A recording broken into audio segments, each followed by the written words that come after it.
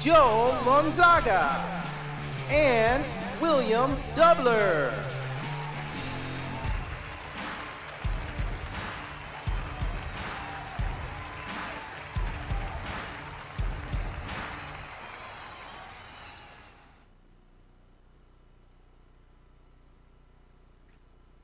Hello and welcome to our very first NASA STEM Stars video chat. We're happy to welcome you today. My name is Adeline Deinhardt and I work at NASA Langley Research Center and I will be your host. And I am joined with Will Doebler and Joel Lonzaga, who are going to be our guest engineers today.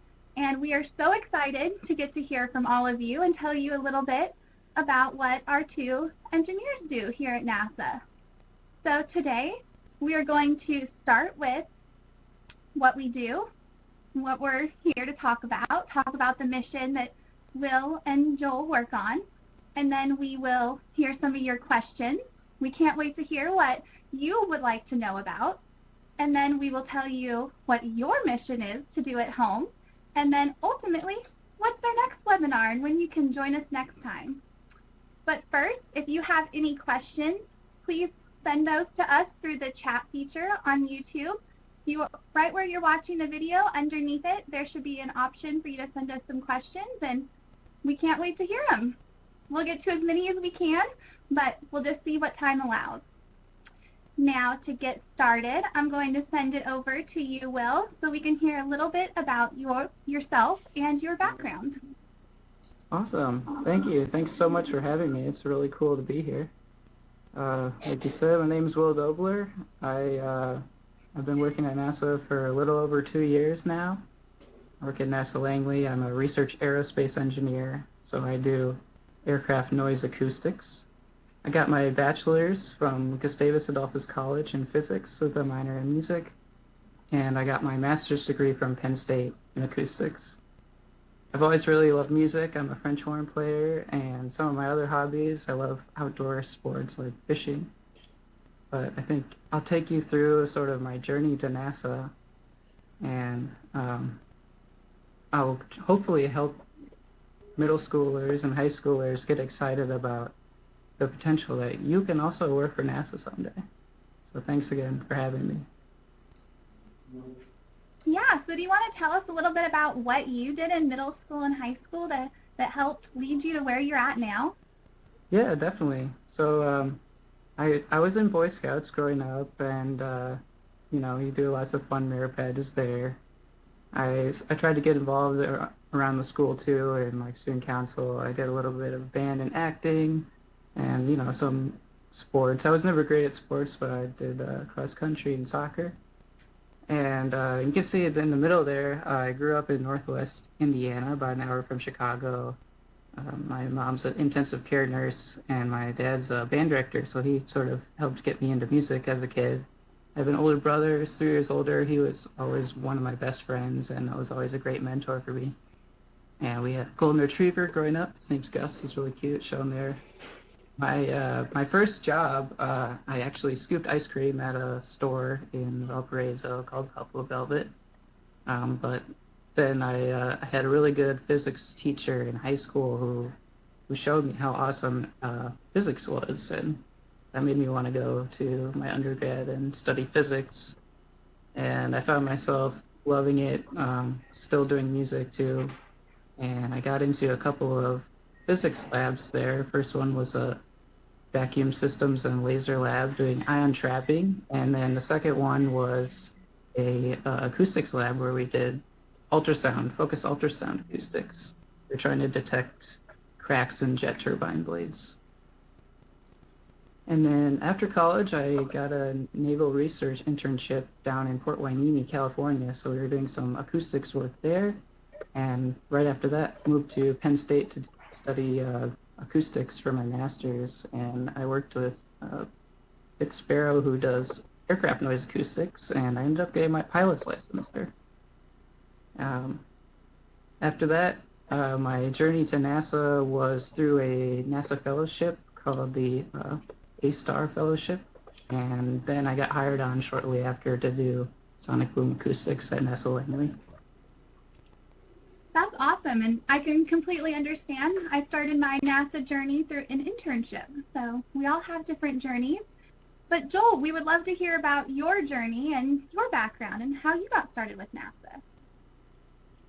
Hi, Adeline. Thanks for inviting us to briefly talk about our career. To your audience online, hello, everybody. My name is Joel Lonzaga. I am an aerospace engineer at NASA Langley Research Center in Hampton, Virginia, working on flight vehicle acoustics. In broad terms, my work is concerned with investigating noise generated by supersonic aircraft and developing methods and technologies to mitigate the impact of the noise on human. I have a Doctor of Philosophy or PhD degree in physics from Washington State University and obtained a physics education degree for my college education from Philippine Normal University in Manila, Philippines. During my free time, I like to read news and random stuff online. I also like to watch funny and musical videos from a popular online video platform when I want to unwind. Well, I'm sure lots of our students can connect with that. Do you have a favorite video that you've been watching during our quarantine? Oh, I'm not sure if I'm supposed to say this, but I like to watch American Idol and The Voice. Those are some good ones. So now we know a little bit about your background, but what is your mission? What do you do at NASA? Well, I know that you're both on the same mission. Yeah, let me tell you a bit about myself more. I was born in Davao del Sur, Philippines. The map of the Philippines is shown in the left figure, if you can see the picture there.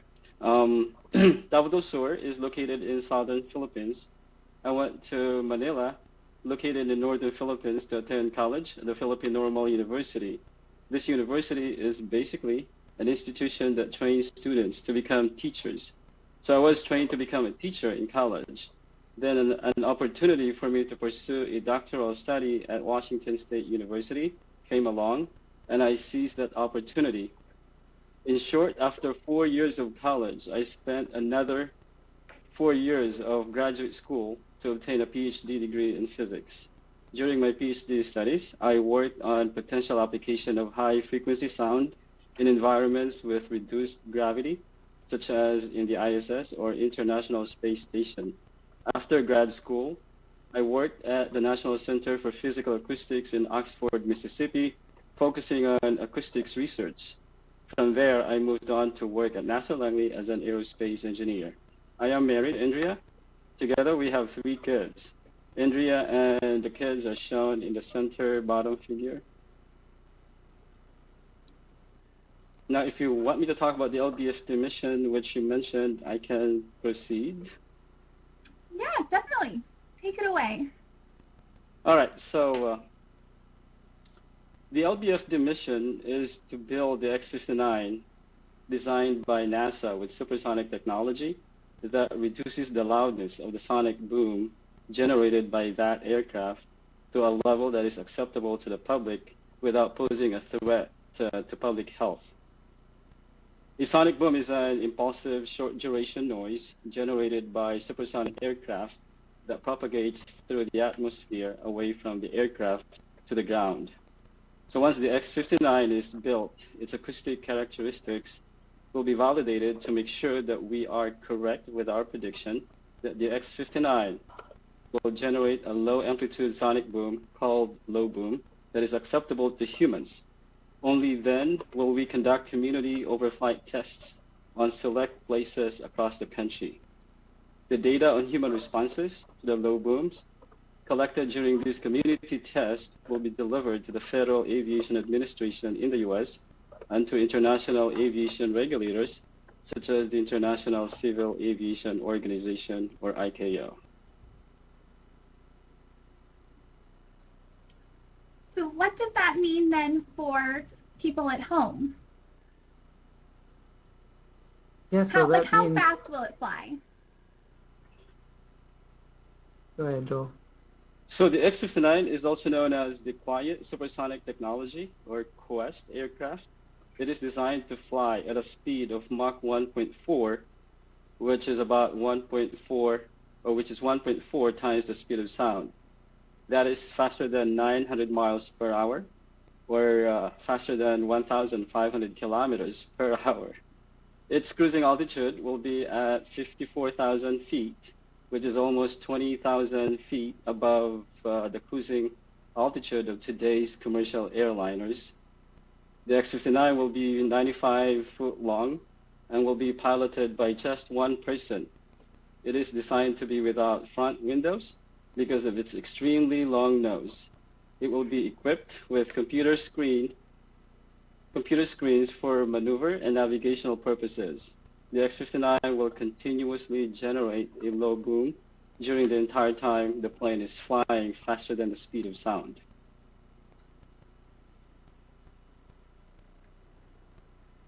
So if we were flying from New York to California across the US, about how long would that take?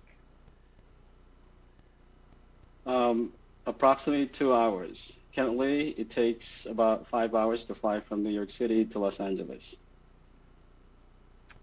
Much faster. It would completely change how we might travel if this was to become something in our commercial airspace. Yeah, that's why it's very exciting for us to work on this project. So then what do you do on the project? Can you tell us a little bit more about your specific roles? Sure. So Joel and I do a lot of computer programming right off the bat, I guess. We've done a lot of other fun stuff too, like sometimes we get to go out and record sonic booms at these flight tests. But our main role is the atmospheric propagation research of these supersonic signatures, we call them. And we're trying to understand the atmospheric effects that the atmosphere, has on the shocky sonic boom signature from the X-59.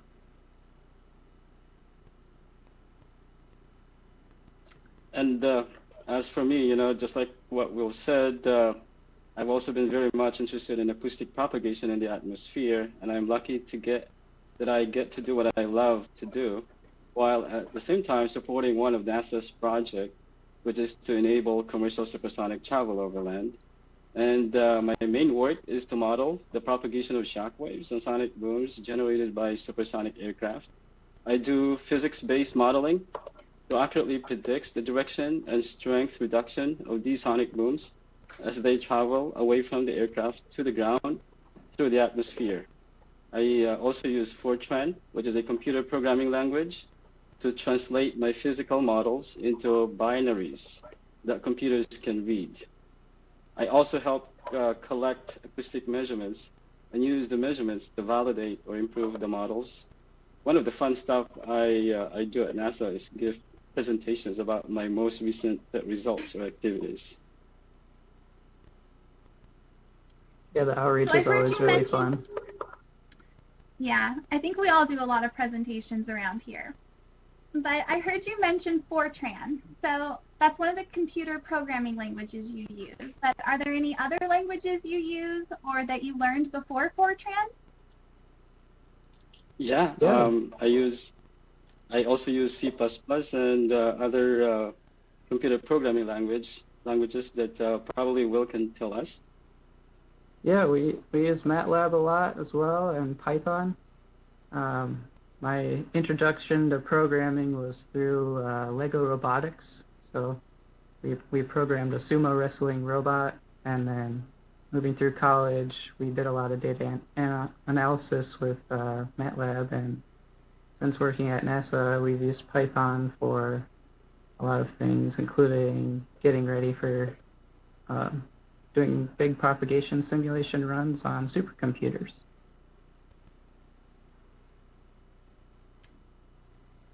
So for those that might not know what a supercomputer is, how would you describe a supercomputer? Yeah, a supercomputer is a big network of different processors that you can communicate with. It just gives you a much bigger platform to run your calculations on than, say, your laptop or your iPad or your desktop computer at home. Well, before we start moving into some of our questions that we're getting from our viewers, do you have any big thoughts you want to share? Or are you ready to start some questions? I'm ready for questions if you are, Joel. Yeah, I am. I'm ready for the questions. So our first question is, I would love to know about some of the trials you faced. Engineering is difficult, and what challenges did you face through your journey? That's a Start, tough Joel? question. Well, my journey has been like a roller coaster full of ups and downs, but the thing that really keeps me going is just to knowing that, I have the ability and the talent and the skills, and I just need to keep going. And now, I'm working at NASA Langley. Yeah, I think similar for me, it's, staying sharp and putting as much effort in as you possibly can to get where you need to be. I remember just staying up super late in college trying to complete my physics homework and always going in for help when I needed it. And I think that's probably the biggest thing, is knowing when to ask for help and keeping at it. And our next question is, what advice would you give those students who are considering STEM degrees and careers? I heard you say really keeping at it and following through. What else might you tell a student who's thinking about going into STEM? I'll be curious. Ask questions. I guess follow what you're passionate about, but also like be open to learning something completely new tomorrow, today, every day. And for me, if you want to help advance human knowledge in science and engineering, then pursue a career in STEM, or science, technology, engineering, and mathematics. Pursue your passion and work hard to be the best that you can be. And as for which college you should attend, it depends. Ask yourself what you want to become, then identify universities that offer the programs of your choice.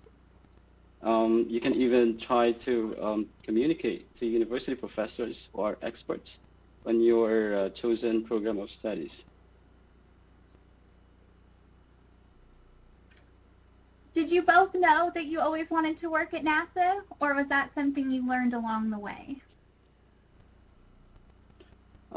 For me, not really. But my PhD research project was supported by a grant from NASA to conduct research on the potential applications of high-frequency sounds in environments with reduced gravity, such as in the ISS or International Space Station. So the short answer to your question is no. I did not have any idea that I'll be working at NASA Langley. Yeah, I sort of am similar, where I didn't know exactly where I wanted to work, but because NASA, to me it seemed like such an inspiring workplace that I wasn't sure that I would ever be able to get there. But these opportunities, when they present themselves to you, definitely go for them. Like, I was on this NASA fellowship that really, or I applied for this NASA fellowship that was just like, I don't know if I'll get it, but we'll try. And yeah, the rest sort of just fell into place after that. So there's internship opportunities, fellowship opportunities, tons of opportunities to get you involved with NASA, even before going to college. There's some like high school internship programs too. Should look into.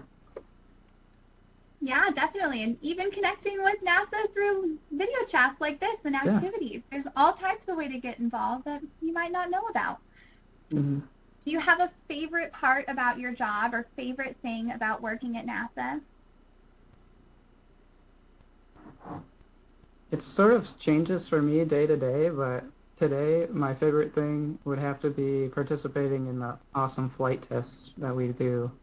I've learned so much about the difficulties of large-scale data collection of sonic booms, for example, and there's so many pieces of the puzzle, and it's amazing to see it all come together. And then at the end of the day, you have such a greater appreciation for the data that you later analyze after you've been out in the field bringing the data home. So that's my favorite part.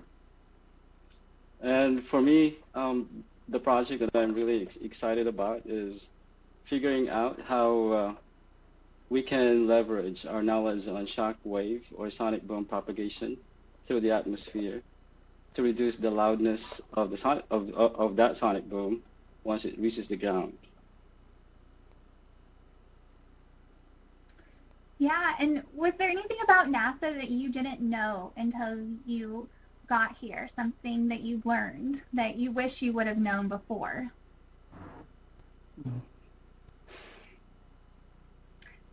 For me, I know this is kind of silly to say, but I didn't even know that NASA did a lot of work with aeronautics until I joined NASA. And now here I am, and I do a lot of work with aeronautics for NASA, but it was something that I wish I would have known before, because NASA does a lot of research, and almost every plane that we'll ever fly on was somehow influenced by NASA, and I had no idea. Oh, now that you mentioned it, you just reminded me about the fact that NASA has several centers across the country, and I did not know that. Well, I knew a few, but I didn't know that there are about 9 NASA centers spread out across the country. Yeah, and it's been cool to like get to work with people who live on the opposite coast from us. We're on video conferences similar to this with people weekly, really, where we are coming together, converging on the goals of the project with people all over the country, even the world too. We work with some international partners as well, which really gives you some perspective of the breadth of NASA in general. And then we only have time for a few more questions, but one that I've been getting is, who is your role model, or who was your role model when you were growing up?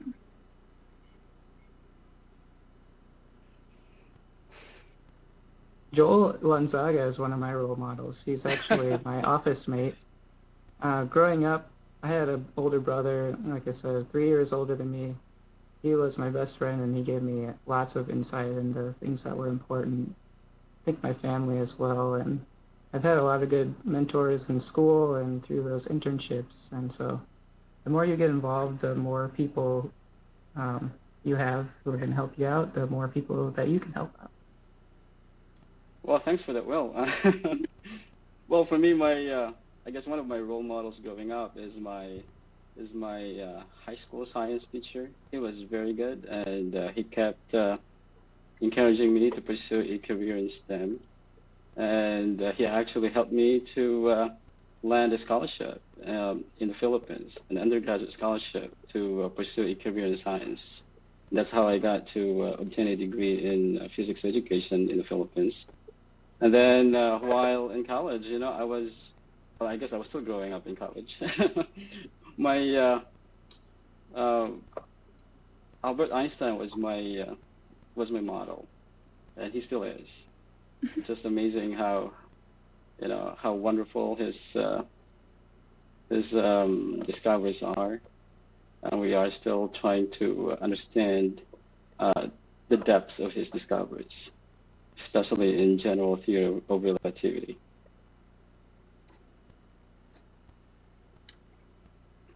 And another question we have is, can you tell us a little bit more about how you chose which college to go to, or how you knew that it was the right choice?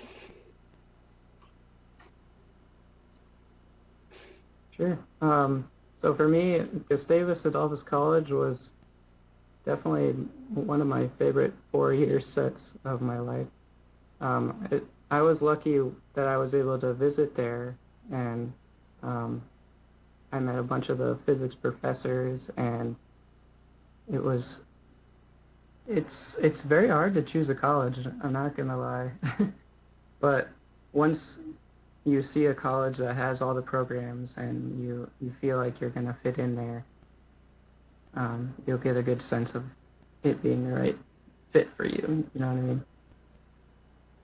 Yeah, for me, while I was in high school, my parents were really poor, and you know, I didn't even know if I would be able to go to college. So this advisor of mine in high school that I was talking about, he recommended that I would apply for the scholarship, and you know, I applied for the scholarship. I took the entrance exam and I passed it, and so I was able to get that scholarship and I was able to attend this university in Manila, Philippine Normal University, where I obtained my 4-year degree in physics education. And then after that, after working for 2 years or 3 years, one of my colleagues at that university where I was working told me about a fellowship at Washington State University.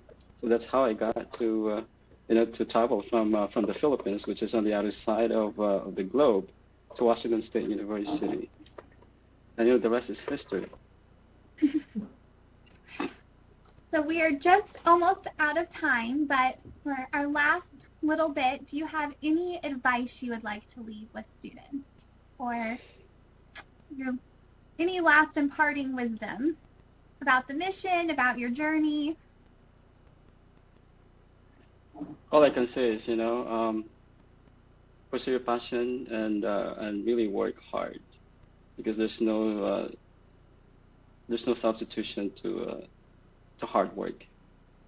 And just keep at it. And obstacles may come along your way, but don't feel disheartened. Just keep thinking about your goal in life and keep looking at the big picture. I think I would have to echo what Joel said.